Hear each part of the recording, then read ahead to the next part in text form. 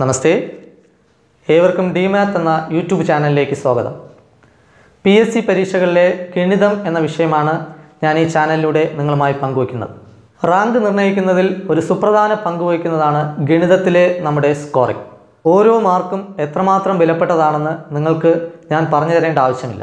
PSC പരീക്ഷയ്ക്ക് ആവശ്യമുള്ള syllabus പ്രകാരമുള്ള ടോപ്പിക് വൈസ് ആയിട്ടുള്ള ക്ലാസ്സുകളാണ് നിങ്ങൾക്ക് തരുന്നത്. ഓരോ ടോപ്പിക്കും സംബന്ധിച്ച അടിസ്ഥാന കാര്യങ്ങളും അതോടൊപ്പം പ്രോബ്ലം സോൾവ് ചെയ്യുന്നതിനുള്ള ചില എളുപ്പവഴികളും നിങ്ങൾക്ക് പഠിക്കാൻ സാധിക്കും. ഞാൻ അധികം ദീർഘിപ്പിക്കുന്നില്ല, നമുക്ക് ക്ലാസ്സിലേക്ക് പോകാം. ജ്യാമിതീയ രൂപങ്ങളെ സംബന്ധിച്ച് PSC ആവർത്തിക്കുന്ന ചില ചോദ്യങ്ങളാണ് ഇന്ന് ഞാൻ നിങ്ങൾക്ക് പരിചയപ്പെടുത്തുന്നത്. നമുക്ക് ഒന്നാമത്തെ ചോദ്യത്തിലോട്ട് പോകാം.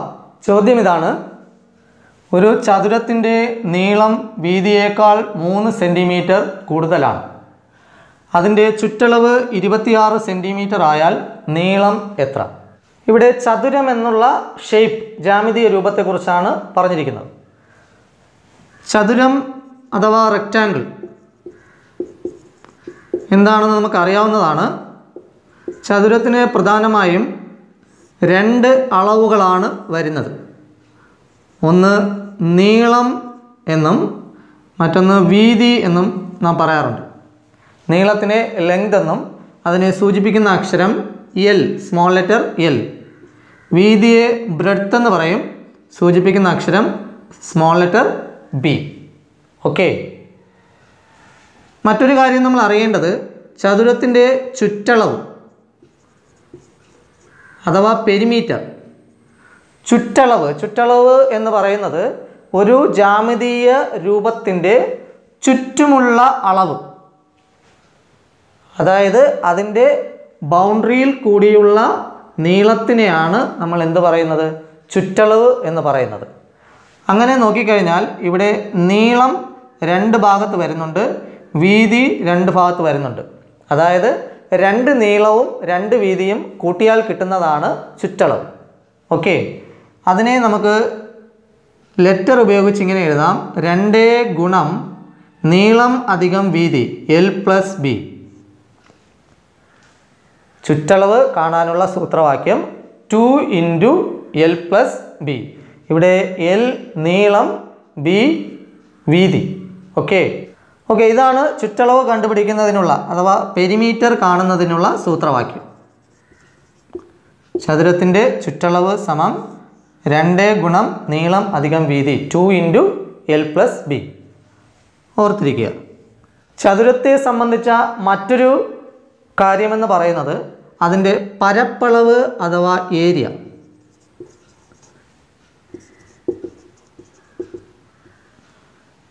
പരപ്പളവ് അഥവാ ഏരിയ കാണുന്നതിനുള്ള സൂത്രവാക്യം നീളം ഗുണം വീതി, അതായത് L × B. അപ്പോൾ ഈ 2 സൂത്രവാക്യങ്ങളുമാണ് ചതുരത്തെ സംബന്ധിച്ച് നാം അറിഞ്ഞിരിക്കേണ്ടത്. ഒന്ന് പെരിമീറ്റർ അഥവാ ചുറ്റളവ് 2 × L+B. രണ്ടാമത്തത് പരപ്പളവ് അഥവാ ഏരിയ L × B, നീളം ഗുണം വീതി. ഓക്കെ, നമുക്ക് ചോദ്യത്തിലോട്ട് വരാം. ഒരു ചതുരത്തിൻ്റെ നീളം വീതിയേക്കാൾ 3 സെൻറ്റിമീറ്റർ കൂടുതലാണ്. ഇവിടെ നീളം വീതി എന്നുള്ള 2 അളവുകൾ തമ്മിലുള്ള ഒരു ബന്ധമാണ് കൊടുത്തിരിക്കുന്നത്. നീളം വീതിയേക്കാൾ 3 സെൻറ്റിമീറ്റർ കൂടുതലാണ്. ഇവിടെ നീളത്തെ വീതിയുമായി ബന്ധപ്പെടുത്തിയിരിക്കുകയാണ്. അപ്പോൾ വീതി എന്നുള്ള അളവിനെ ഞാനിവിടെ X എന്നുള്ള ചരം കൊണ്ട് സൂചിപ്പിക്കുകയാണ്. എപ്പോഴും നമ്മൾ ശ്രദ്ധിക്കേണ്ട കാര്യം, ഏത് അളവുമായാണോ കണക്ട് ചെയ്തിരിക്കുന്നത്, ബന്ധപ്പെടുത്തിയിരിക്കുന്നത്, ആ അളവിനെ നമ്മൾ ചരമായി സ്വീകരിക്കുക. അപ്പോൾ നമുക്ക് ചെയ്യാൻ എളുപ്പമായിരിക്കും. അങ്ങനെയെങ്കിൽ നീളം എന്തായിരിക്കും? നീളം സമം നീളം വീതിയേക്കാൾ 3 കൂടുതൽ, വീതി X ആയാൽ നീളം എന്തായിരിക്കും? X + 3. നീളം വീതിയേക്കാൾ 3 കൂടുതൽ, X + 3. ഇനി നോക്കുക, അതിൻ്റെ ചുറ്റളവ് 26 സെൻറ്റിമീറ്റർ. ചുറ്റളവ് കാണാനുള്ള ഫോർമുല 2 × L+B.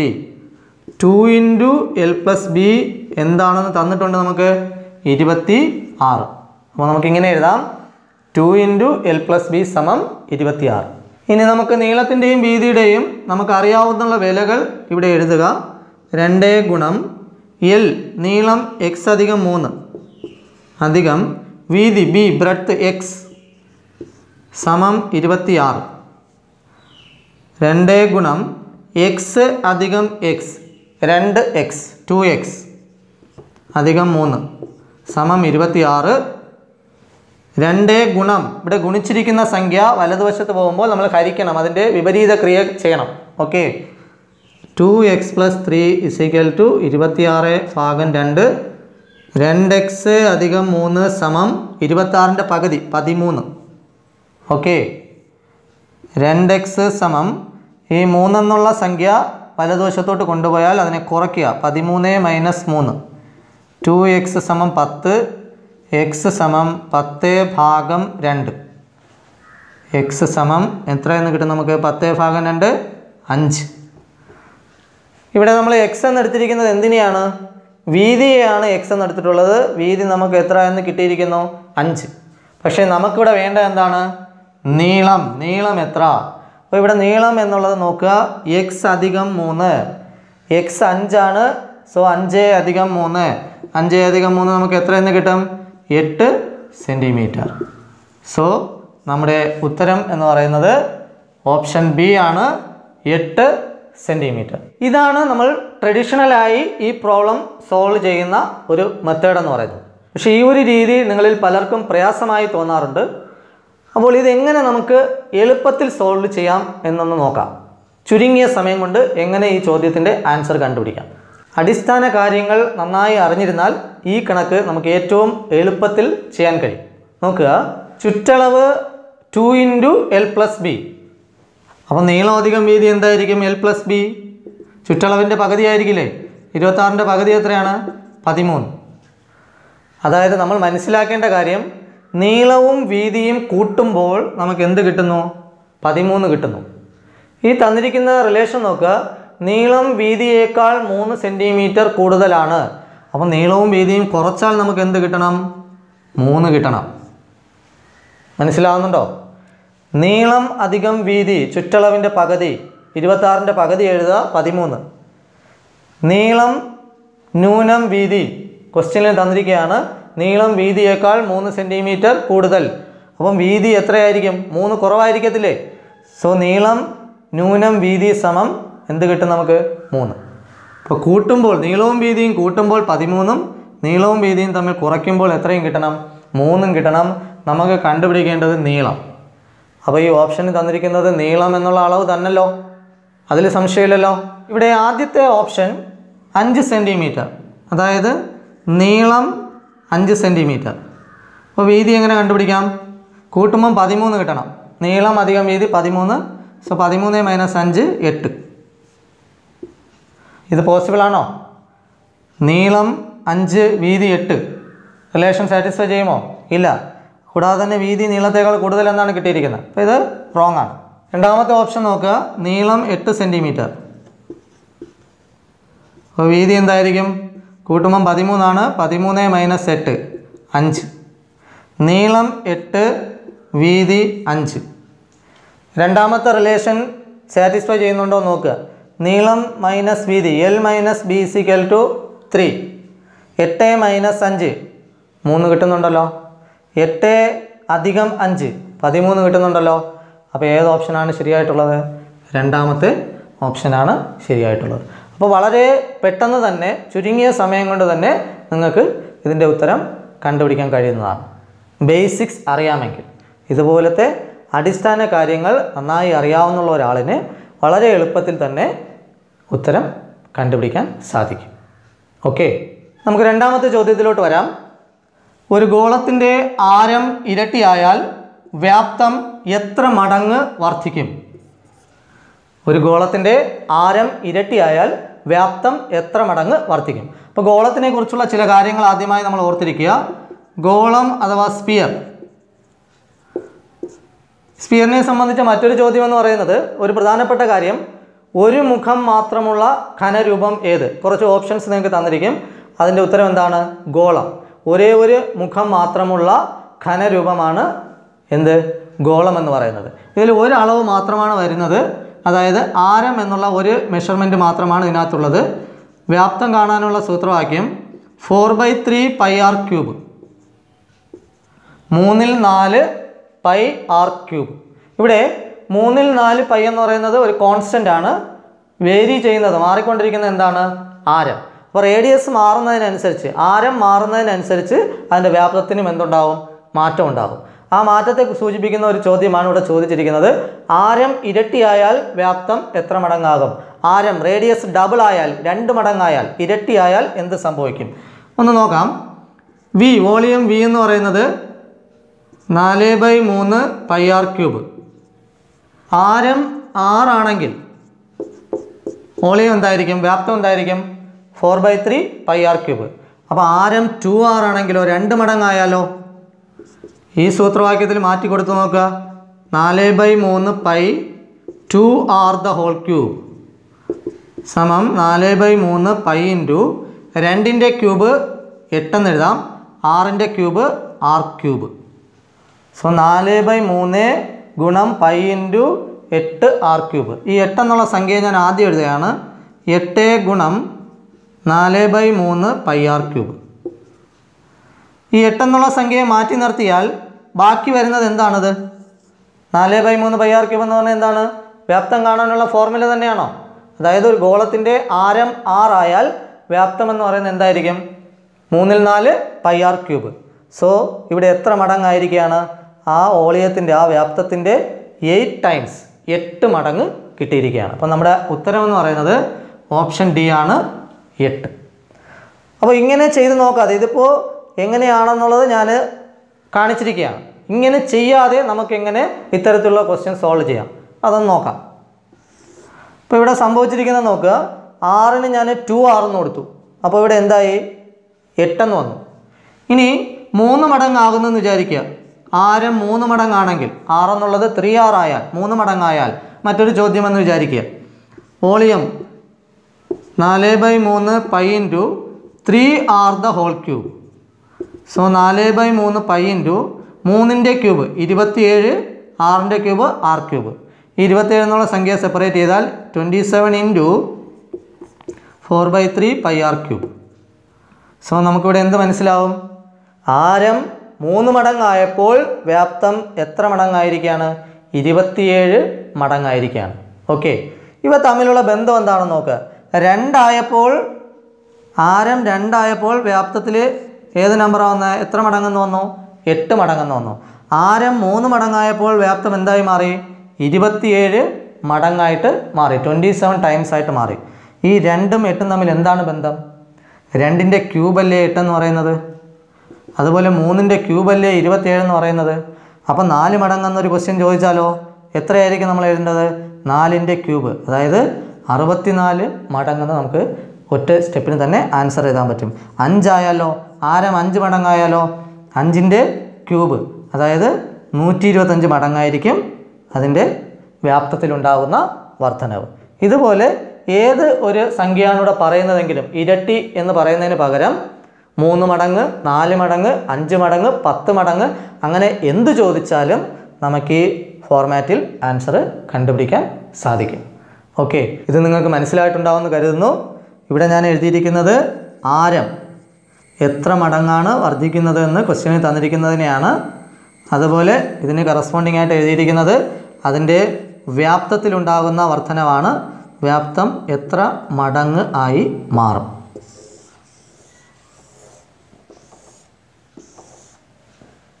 Okay, clear. അടുത്ത് ഞാൻ പറയാൻ പോകുന്ന ഒരു പ്രധാനപ്പെട്ട കാര്യമാണ്, ഈ ഗോളം എന്നുള്ള ത്രിമാന രൂപത്തിന് മാത്രമാണോ ഈ ഒരു രീതി ആപ്ലിക്കബിൾ ആയിട്ടുള്ളത്? അത് നമുക്ക് ഒന്ന് ചെക്ക് ചെയ്യാം. ഈ ഗോളത്തിൻ്റെ സ്ഥാനത്ത് ഞാൻ മറ്റൊരു ഷേപ്പ് എടുക്കുകയാണ്, അർദ്ധഗോളം, ഹെമിസ്ഫിയർ.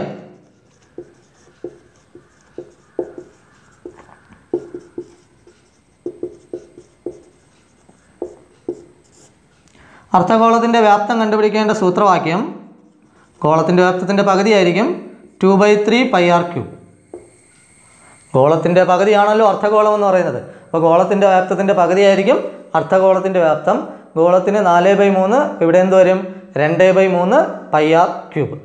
ഇവിടെയും നമ്മൾ ശ്രദ്ധിക്കേണ്ട കാര്യം, 2/3 പൈ എന്ന് പറയുന്നത് ഒരു സ്ഥിരസംഖ്യയാണ്, ഒരു കോൺസ്റ്റൻ്റ് ആണ്. ചരം എന്ന് പറയുന്നത് എന്താണ്? ഇവിടെ ആറാണ്. അപ്പോൾ ആർ അഥവാ ആരം മാറുന്നതിനനുസരിച്ച് വ്യാപ്തത്തിന് എന്തുണ്ടായിക്കൊണ്ടിരിക്കും? മാറ്റം ഉണ്ടായിക്കൊണ്ടിരിക്കും. ആ മാറ്റം ഉണ്ടാകുന്നത് ഏത് തോതിലാണ്? ക്യൂബാണ് ഇവിടെ കണ്ടുപിടിച്ചിരിക്കുന്നത്, ആർ ക്യൂബ്.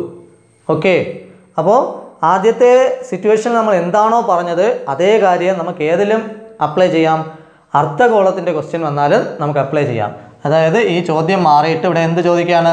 ഒരു അർദ്ധഗോളത്തിൻ്റെ ആരം 3 മടങ്ങായാൽ വ്യാപ്തം എത്ര മടങ്ങാകും? അപ്പോൾ നമുക്ക് കണ്ണുടച്ച് എന്ത് ആൻസർ എഴുതാം? 3ന്റെ ക്യൂബ് 27. ഈ ഒരു രീതി നിങ്ങൾക്ക് ഫോളോ ചെയ്യാം. ഓക്കെ, മനസ്സിലായോ?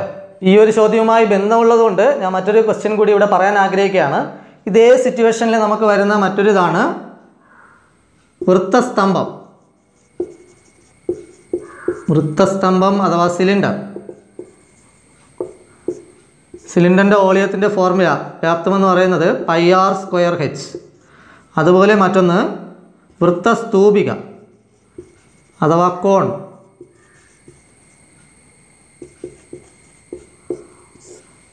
അതിൻ്റെ വ്യാപ്തമെന്ന് പറയുന്നത് വൃത്തസ്തംഭത്തിൻ്റെ വോളിയത്തിന് 1/3 ആയിരിക്കും. 1/3 πr²h. ഈ രണ്ട് ഷേപ്സിലും ഇങ്ങനെയുള്ള ചോദ്യം വന്നു കഴിഞ്ഞാൽ എങ്ങനെ നമുക്ക് ഫോർമുല പഠിച്ചു വയ്ക്കാം, മനസ്സിലാക്കി വയ്ക്കാം എന്നുള്ളതിനെക്കുറിച്ചാണ് ഞാൻ ഡിസ്കസ് ചെയ്യാൻ പോകുന്നത്.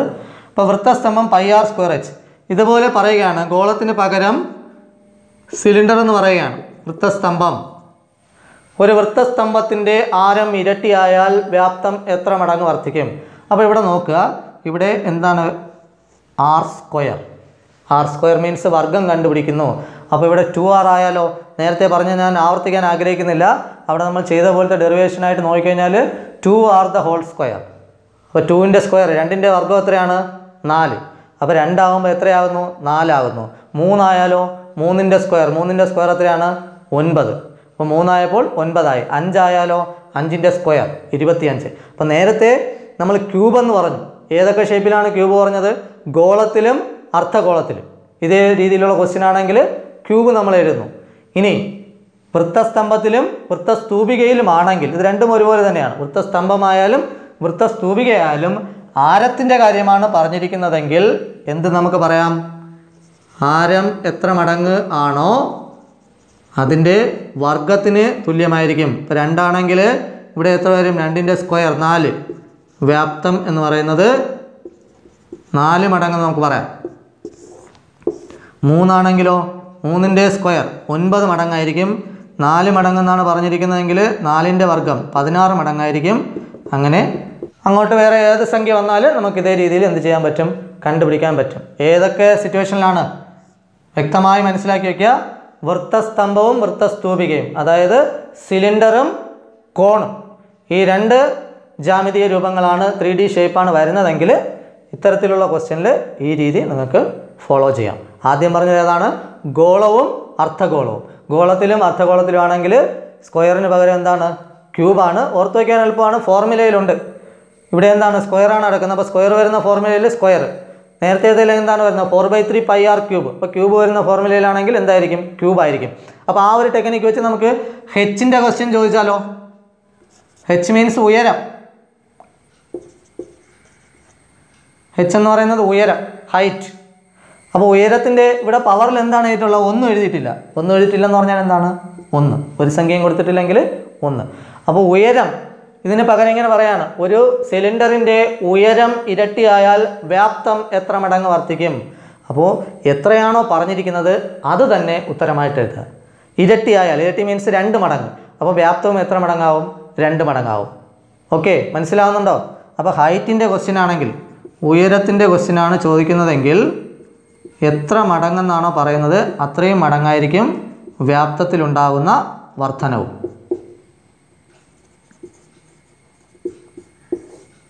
ഇപ്പോൾ 2 മടങ്ങാണെങ്കിൽ വ്യാപ്തവും 2 മടങ്ങ്, 3 മടങ്ങാണെങ്കിൽ വ്യാപ്തവും 3 മടങ്ങ്, 4 മടങ്ങാണെങ്കിൽ വ്യാപ്തവും എത്രയായിരിക്കും? 4 മടങ്ങായിരിക്കും. 5 മടങ്ങാണെങ്കിൽ വ്യാപ്തവും എത്രയായിരിക്കും? 5 മടങ്ങായിരിക്കും. ഓക്കെ, മനസ്സിലായോ? നമുക്ക് അടുത്ത ചോദ്യത്തിലോട്ട് പോകാം. താഴെ കൊടുത്തിരിക്കുന്നവയിൽ ഒറ്റയാനെ കണ്ടുപിടിക്കുക. വളരെ സിമ്പിളായിട്ടുള്ള ഒരു ചോദ്യമാണ്. അടിസ്ഥാന ഗണിതവുമായിട്ട് കണക്റ്റഡ് ആയിട്ട് വരുന്ന ഒരു ക്വസ്റ്റ്യനാണ്. ഒന്നാമത്തെ ഓപ്ഷൻ ചതുരം, 2 വൃത്തസ്തംഭം, 3 പഞ്ചഭുജം, 4 ത്രികോണം. ഓക്കെ, അപ്പോൾ ഈ ഓപ്ഷനുകൾ നമ്മൾ കമ്പയർ ചെയ്ത് കഴിഞ്ഞാൽ നമുക്ക് മനസ്സിലാകും ചതുരം, പഞ്ചഭുജം, ത്രികോണം ഈ മൂന്നും 2D ഷേപ്പുകളാണ്. 2 ഡൈമെൻഷണൽ ഷേപ്പുകളാണ് ഏതൊക്കെയെന്ന് പറയുന്നത്? ത്രികോണം, പഞ്ചഭുജം, ചതുരം എന്ന് പറയുന്നത്. വൃത്തസ്തംഭം നോക്കിക്കഴിഞ്ഞാൽ, വൃത്തസ്തംഭം മീൻസ് എന്താണ്? സിലിണ്ടർ. വൃത്തസ്തംഭം എന്ന് പറയുന്നത് എന്താണ്? ഒരു 3 ഡൈമെൻഷണൽ ഷേപ്പാണ്, ഒരു ത്രിമാന രൂപമാണ്. ബാക്കിയുള്ള മൂന്നും എന്താണ്? ദ്വിമാന രൂപങ്ങളാണ്. അപ്പോൾ ഇതൊക്കെ ദ്വിമാന രൂപങ്ങളാണ്. ദ്വിമാനം അഥവാ 2 ഡൈമെൻഷണൽ. പക്ഷേ വൃത്തസ്തംഭം എന്ന് പറയുന്നത് ഒരു 3D ഷേപ്പാണ്, അല്ലെങ്കിൽ നമുക്ക് എന്ത് പറയാം അതിനെ? ത്രിമാന രൂപം എന്ന് പറയാം. അപ്പോൾ നമുക്ക് ശരിയായിട്ടുള്ള ഉത്തരം എന്ന് പറയുന്നത് വൃത്തസ്തംഭമാണ്. ഓക്കെ, മനസ്സിലായോ? അടുത്ത ചോദ്യത്തിലോട്ട് പോകാം. ചതുരാകൃതിയിലുള്ള ഒരു മൈതാനത്തിൻ്റെ നീളം 120 മീറ്റർ.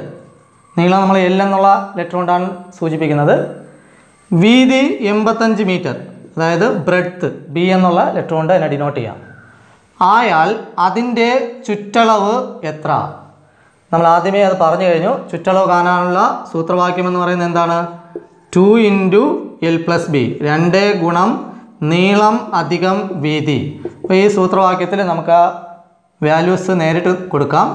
2 ഗുണം 120 അധികം 85 സമം 2 ഗുണം 120ഉം 85ഉം കൂടി കൂട്ടുക, നമുക്ക് 205 എന്ന് കിട്ടും. 205ൻ്റെ ഇരട്ടി, അതായത് 410 മീറ്റർ. ഓക്കെ, അപ്പോൾ നമ്മുടെ ആൻസർ എന്ന് പറയുന്നത് ഓപ്ഷൻ സി ആണ്, 410 മീറ്റർ. ഈ സബ്സ്റ്റിറ്റ്യൂഷൻ ഒന്നും നമുക്ക് പരീക്ഷയ്ക്ക് ചെയ്യുമ്പോൾ ഇങ്ങനെ സ്റ്റെപ്പൊന്നും എഴുതേണ്ട കാര്യമില്ല. സൈഡിൽ ജസ്റ്റ് ഒന്ന് നോക്കുക. നമ്മൾ മനസ്സിലാക്കേണ്ട കാര്യം, ചുറ്റളവ് എന്ന് പറയുന്നത് എന്താണ്? 2 × L + B, അതായത് നീളത്തിൻ്റെയും വീതിയുടെയും തുകയുടെ ഇരട്ടി. L + B എന്ന് പറയുന്നത് എന്താണ്? നീളം അധികം വീതി, അതിൻ്റെ ഡബിൾ. അപ്പോൾ ഇത് രണ്ടും കൂടി ജസ്റ്റ് ഒന്ന് കൂട്ടുക. ഇത്ര റഫ് വർക്ക് മാത്രമേ നമുക്ക് ആവശ്യമുള്ളൂ.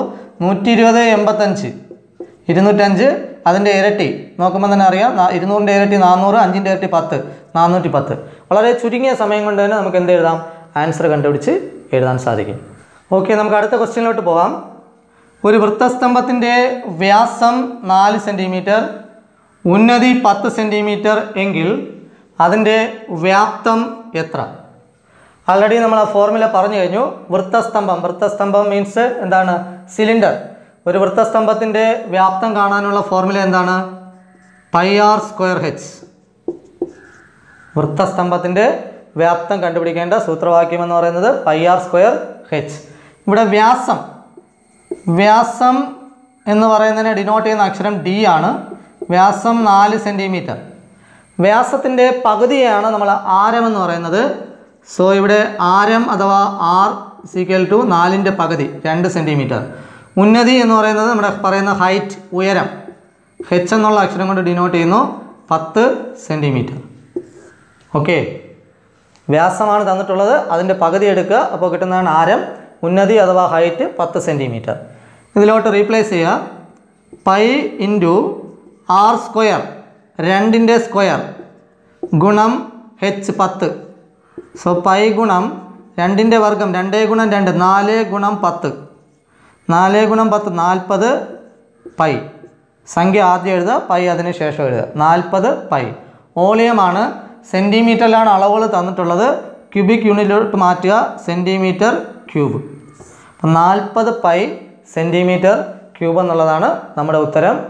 ഓപ്ഷൻ ബി ആണ് ശരിയായിട്ടുള്ള ആൻസർ. പല രീതിയിൽ നമ്മളെ തെറ്റിക്കാൻ വേണ്ടിയിട്ടുള്ള ഓപ്ഷൻസ് കൊടുത്തിരിക്കും. 40 എന്ന് കിട്ടിയ ഉടനെ പലരും പെട്ടെന്ന് ചാടി കയറി 40, രണ്ടിടത്ത് കിടപ്പുണ്ട്. ശ്രദ്ധിക്കാതെ സിയിലും 40 കിടപ്പുണ്ട്, അവിടെ പൈ മിസ്സിംഗ് ആണ്. അത് ശ്രദ്ധിക്കാതെ നമ്മൾ സി ബബിൾ ചെയ്തതിന് ശേഷമായിരിക്കും നമ്മൾ നോക്കുന്നത്. അതുകൊണ്ട് വളരെ ശ്രദ്ധിച്ച് വേണം നമ്മൾ ഓരോ കണക്കും ചെയ്യാൻ. മറ്റൊരു കാര്യം, ചിലപ്പോൾ നമ്മുടെ തെറ്റിക്കാൻ വേണ്ടി ഓപ്ഷൻ കൊടുത്തിരിക്കുന്നതെന്ന് പറഞ്ഞാൽ യൂണിറ്റ് മാറ്റി കൊടുത്തിരിക്കും. സെൻറ്റിമീറ്ററിലാണ് ഇവിടെ ഇരിക്കുന്നത്, ഇതിൽ സെൻറ്റിമീറ്ററിലുള്ള ഉത്തരവും ഉണ്ടായിരിക്കും, മീറ്റർ ക്യൂബിലും കൊടുത്തിരിക്കും. അപ്പോൾ അതും നമുക്ക് മാറാൻ സാധ്യതയുണ്ട്. അതുകൊണ്ട് വളരെ കെയർഫുള്ളായിട്ട് പ്രോബ്ലംസ് ചെയ്യുക. ഓക്കെ, ഇന്നത്തെ ക്ലാസ് ഇവിടെ വൈൻഡപ്പ് ചെയ്യുകയാണ്. ക്ലാസ് ഇഷ്ടമായെങ്കിൽ എല്ലാവരും ലൈക്ക് ചെയ്യുക. അതുപോലെ നിങ്ങളുടെ സുഹൃത്തുക്കൾക്ക് ഈ വീഡിയോ ഷെയർ ചെയ്യുക. ഇനിയും ഈ ക്ലാസ്സുകൾ നിങ്ങൾക്ക് മുടങ്ങാതെ ലഭിക്കുവാൻ വേണ്ടിയിട്ട് നിങ്ങൾ ഇതുവരെ എൻ്റെ ചാനൽ സബ്സ്ക്രൈബ് ചെയ്തിട്ടില്ല എങ്കിൽ സബ്സ്ക്രൈബ് ചെയ്യുക. അതുപോലെ പുതിയ ക്ലാസ്സുകളുടെ നോട്ടിഫിക്കേഷൻസ് ഉടനെ ലഭിക്കുവാനായി അതിൻ്റെ അടുത്ത് കാണുന്ന ബെൽ ബട്ടൺ കൂടി നിങ്ങളൊന്ന് എനേബിൾ ചെയ്യുക. ഈ ക്ലാസ്സിനെ കുറിച്ചുള്ള അഭിപ്രായങ്ങളും അതുപോലെ തന്നെ നിങ്ങളുടെ ആവശ്യങ്ങളും കമൻറ്റ് ബോക്സിൽ കമൻറ്റ് ചെയ്യുക. ഓക്കെ, പുതിയൊരു ടോപ്പിക്കുമായി വീണ്ടും കാണാം. നമസ്തേ.